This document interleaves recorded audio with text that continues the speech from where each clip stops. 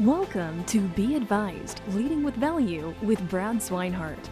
In this podcast, we will focus on successful marketing methods for advisors that generate prospects and clients. We will learn from the best in the industry on how advisors in the trenches today are growing their practices. Join us for this journey where Brad draws from years of expertise and guest experts to help advisors reach their full potential. This podcast is brought to you by WhiteGlove's Podcast Connect program, a done-for-you, fully integrated podcasting system that will help you keep in touch with all of your leads. Welcome back to Be Advised, Leading with Value. This time around, your host Brad Swineheart is talking with Seth Greene, a best-selling author and co-host of the SharkPreneur Podcast. Hey, Brad, Seth has had quite the journey from cold calling to million-dollar accounts. Seth, hey, buddy, how are you doing this morning? Thank you so much for joining me. I am fantastic. Thanks so much for having me. It is an honor to be here. Awesome. So, hey, well, let's hear a little bit about you. Where do you come from? I know there's some really great accolades that come before your name, but where did Seth get his start in the business? I am in Buffalo, New York, and have been here most of my life, other than going to Syracuse University for undergrad and a brief stint in New York City. I got my start, decided to become a college financial aid planner, helping parents cut the cost of tuition, $19,077 per year. I worked for a Fortune 500 company, A.G. Edwards, which obviously doesn't exist anymore because it got bought out twice in the subprime bubble burst. And when I started, I was told to make 300 cold calls a day, interrupting strangers, asking for their business. And I love that. I love that. Just pick up the phone, smile, and dial, right? That's right. This was decades ago. There was no internet. There was no direct mail. There was no email. There was no social media. So I did it. I didn't know any better. I made the 300 dials a day. I hated it. It absolutely was terrible. And then I had the good fortune to find and meet legendary marketing guru Dan Kennedy. I begged my wife for 30 days in a row to borrow more than our mortgage on our new house to go work with Dan. Thankfully, on day 31, she caved and said, "You better pray this works." It did. In less than 2 years, I was in the top 30 financial advisors nationwide for opening new accounts. And then I got written about in a whole, this was all based on print advertising and direct mail. And I was written about in a whole bunch of industry trade journals about what I had been doing. And financial advisors started calling me, asking, how do they do what I was doing? I faxed Dan and asked him, and Dan said, start a marketing company and help them. And that was 14 years ago when I started Market Domination LLC.com. It started out as just me and one advisor I was willing to let test my stuff. And then since then, it's branched out. We have an amazing team of 45 team members here, and we've helped thousands and thousands of agents and advisors literally around in every time zone pretty much on the planet. Wow.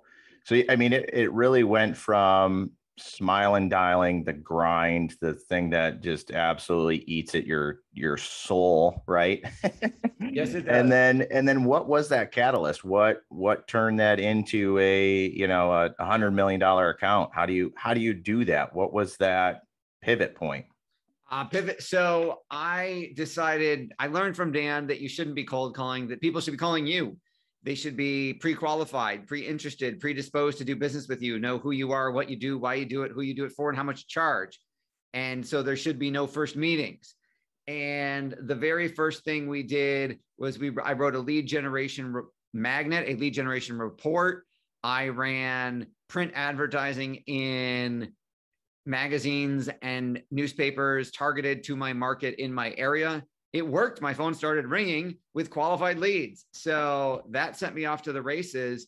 How I landed the $100 million pension fund was I originally interned in the business in college at Merrill Lynch. And when I graduated college, I went back to Merrill to go get a job, and they refused to hire me.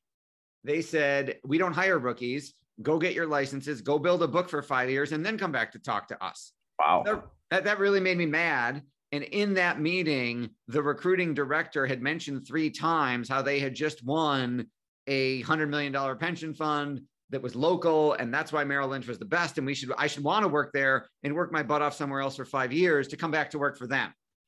So fast forward a couple of years, and I had gone to H.E. Edwards, making my smiling and dialing, started to learn from Dan. And then I decided, you know what, hey, whatever happened to that pension fund, just for the heck of it.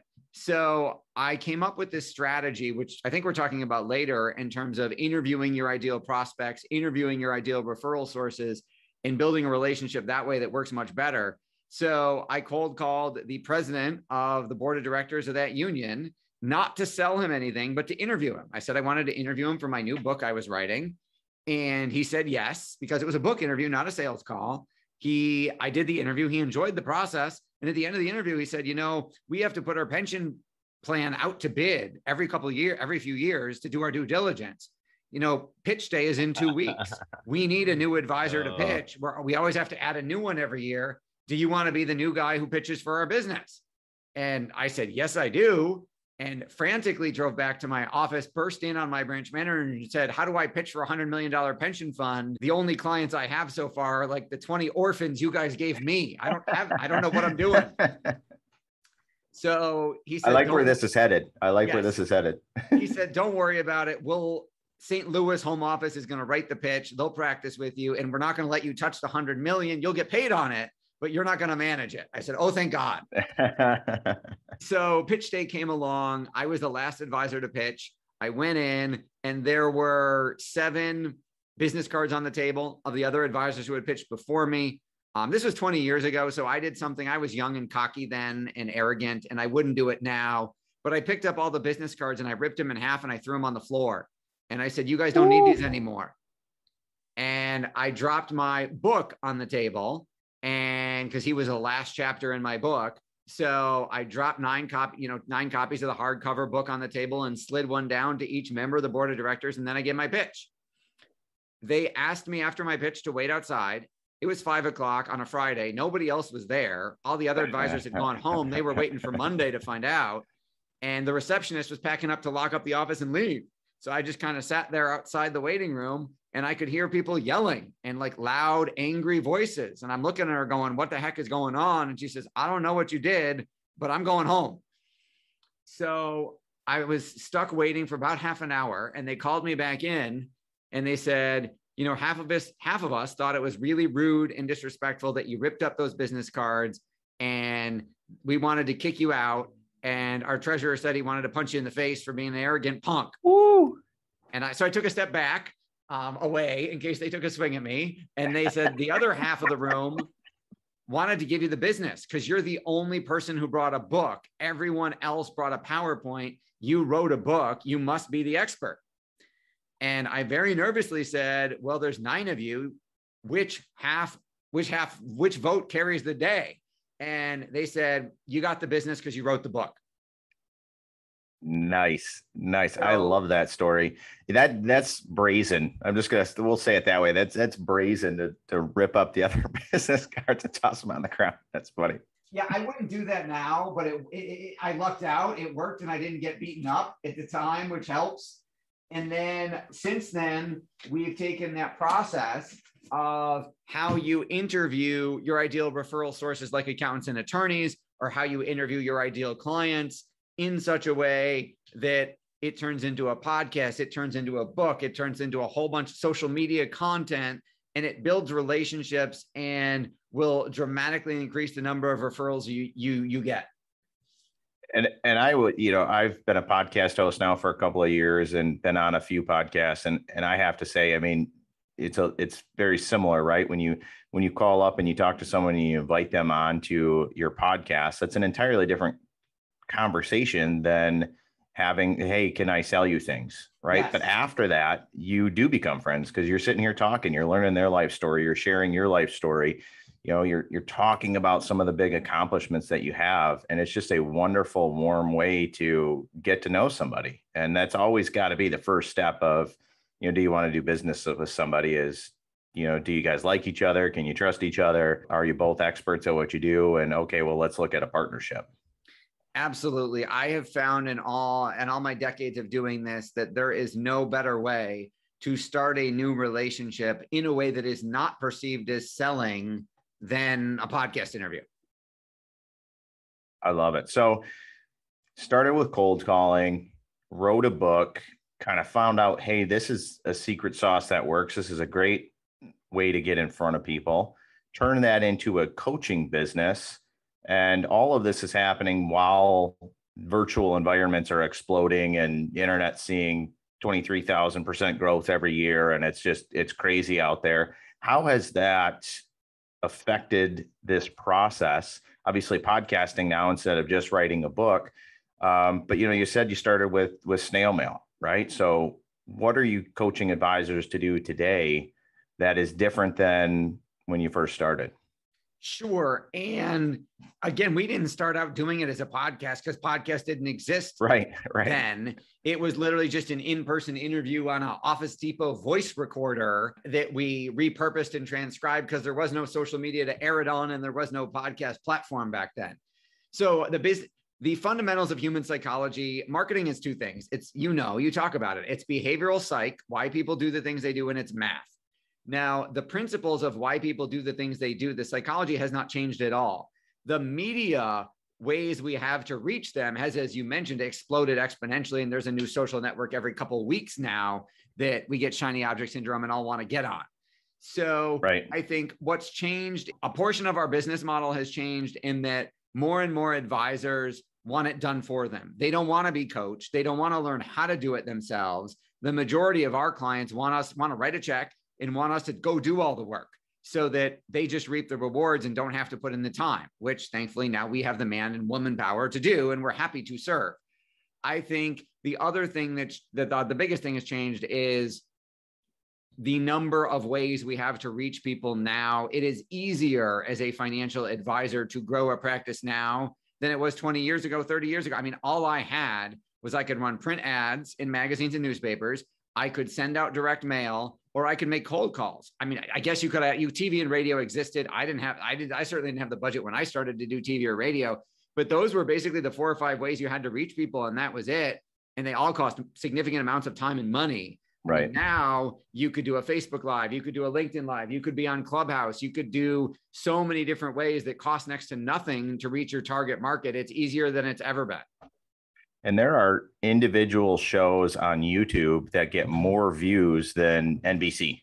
It's crazy. And it's just free, right? Or you have to sign up for a business account for $100 a year or something crazy like that. But there's absolutely ways to get out in front of your ideal prospects and to build a following if you have good quality content out there.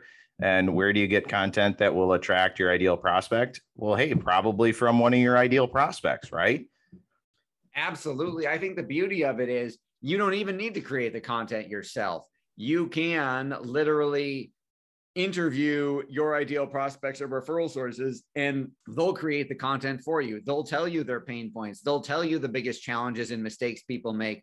They'll tell you what they're struggling with because it's an interview format. They will literally give you everything you need to know to either build that referral relationship or close the business at a later date. Absolutely. I mean, if you could just tap into their pain points, find out what they're dealing with, then you know how to speak to that audience.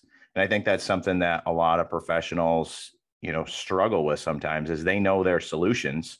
This is my solution, but they don't focus enough on the problem. And the best way to do that is to learn the problem from your ideal prospect. Absolutely. That it's made research so easy. I could show you case study after case study and market after market where we've literally interviewed the people, used the exact language they said in the interview, fed it back to them and later, and they said, oh my God, that's exactly what I want.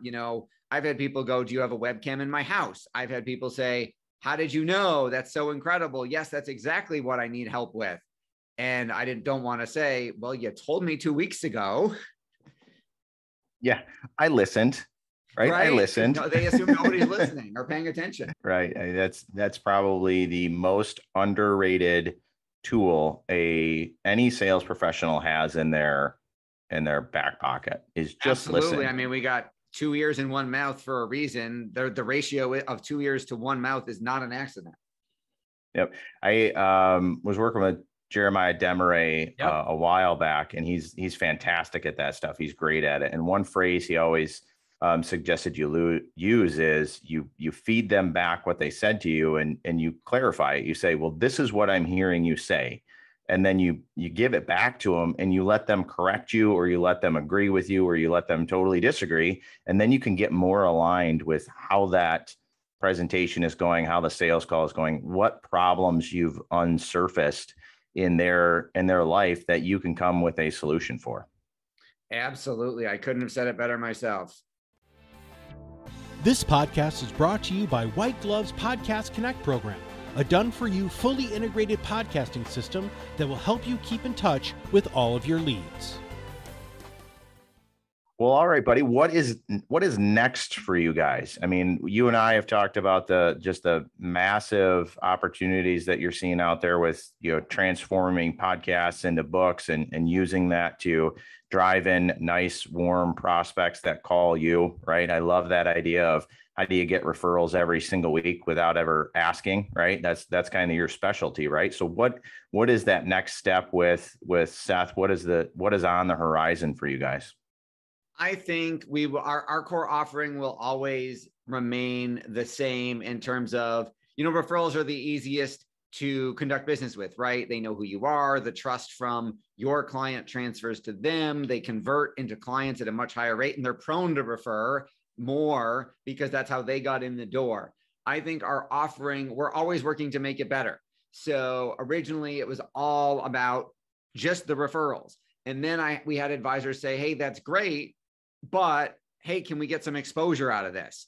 And we tell people, hey, if you're doing 50 interviews, 50 weeks in a row, I don't care if the 50 people who you interview, the only ones who listen to the show, as long as we turn those 50 relationships into profits. But then it started with my wife, because she's a podcaster too. And she started saying, but I want downloads. I want downloads. And enough clients asked, despite our telling them it's not about the downloads, that we had to create a podcast advertising service that now works to drive more traffic to their shows. So we're always iterating. We're always innovating. I think there will be more ways to repurpose content. There will be more ways, more social media, more networks to attract the ideal clients. If you go back in time, if you think about it, TV started out as 3 channels, and now there's over 500, and you can find a whole channel devoted to just about almost everything. I mean, there's an entire channel 24 hours a day of fishing. So as the marketplace splinters and becomes more fragmented and more specialized, I think social media is going to do the same thing. I think we will eventually not just see Facebook groups for specific interests. I think we will eventually see whole social networks pop up to cater to specific target markets, which makes our jobs as advisors and marketers a lot easier. And the toughest part of staying top of mind on any of those platforms is content creation.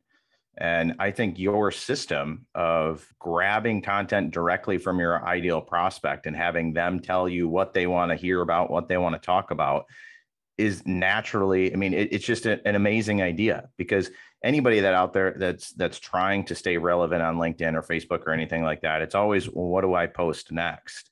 But if you run a podcast and then you have content off that podcast, and now it's a book and there's excerpts from that, I mean, the content writes itself. And that is the number one hurdle to get over when it comes to social media.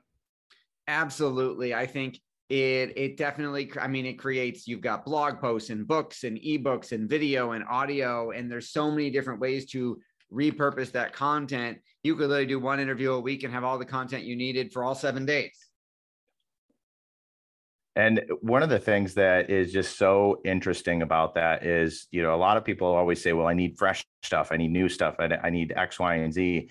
And really, if you can take a podcast and turn it into a book, turn it into a white paper, turn it into a download of X, Y, and Z, turn it into an expert, a meme, it doesn't necessarily have to be brand new content every single time, because I might read a white paper, but I'll never listen to a podcast, or I might listen to a podcast, but I'm never going to read the book. So you're hitting different audiences that all have those same pain points, but you're hitting them with different mediums. And that is so important now, especially with all the distractions. When someone picks up their phone, which app do they like to go to first? And how do they like to ingest their content? You can use that same piece of content across a lot of platforms and hit a lot more people than you ever have been able to in the past. So it's funny. You're absolutely right. Because again, as you mentioned, people want to consume it different ways. So it's not that you might think, oh, I already aired that. That's the same thing. but they didn't hear it on every single platform. It is new to them. So literally I am now taking we're testing out our first, iPhone and Android app based off of the content created from a podcast. So there may be people who don't go to iTunes and listen to it, don't go to YouTube and watch it, but they'll consume it inside an app in the App Store. So there's different audiences migrate to different places. So you got to be everywhere all the time. You got to be omnipresent. Well, Seth, thank you so much for being on today. I mean, this is a ton of powerful content. I highly suggest anybody listening, go check out Seth's podcast as well. Check out his show. He's got some great content out there. For our listeners today, Seth, if you had one first step that they should be taking, an action item that they should absolutely focus on today, what do you think that should be? I think you got to start with defining your target market. I think most advisors get this way too broad. They say, I want baby boomers with money. Well, so does every single advisor. And that doesn't differentiate you. I think the first place to start is, how do we narrow down that micro niche target market so that literally maybe there's only a couple thousand people in it. And you guys do this with your seminars and your workshop. It's, hey, would you rather send one invitation to 20,000 people, or would you rather take a group of 5,000 and send them 4 in a row? Because you got a much better, if I have 4 bullets to shoot at the same target, I got a much better shot of hitting it than I do if I only have 1 shot. I love that. Well, thank you very much, sir. And I'm sure we'll have to bring you back on and do this again very soon. Yeah, I would love to come back and have you back on our show for episode 2 as well. Thank you so much for having me. It's been an honor to be here. Seth Greene and Brad Swineheart, the host of Be Advised, Leading with Value. Follow this podcast to get the latest show and impress your family and friends by sharing. This podcast is brought to you by WhiteGlove's Podcast Connect program, a done-for-you, fully integrated podcasting system that will help you keep in touch with all of your leads. Thank you for listening to Be Advised, Leading with Value with Brad Swineheart. Click the subscribe button below to be notified when new episodes become available. The information covered and posted represents the views and opinions of the guest and does not necessarily represent the views or opinions of WhiteGlove. The content has been made available for informational and educational purposes only. The content is not intended to be a substitute for professional investing advice. Always seek the advice of your financial advisor or other qualified financial service providers with any questions you may have regarding your investment planning.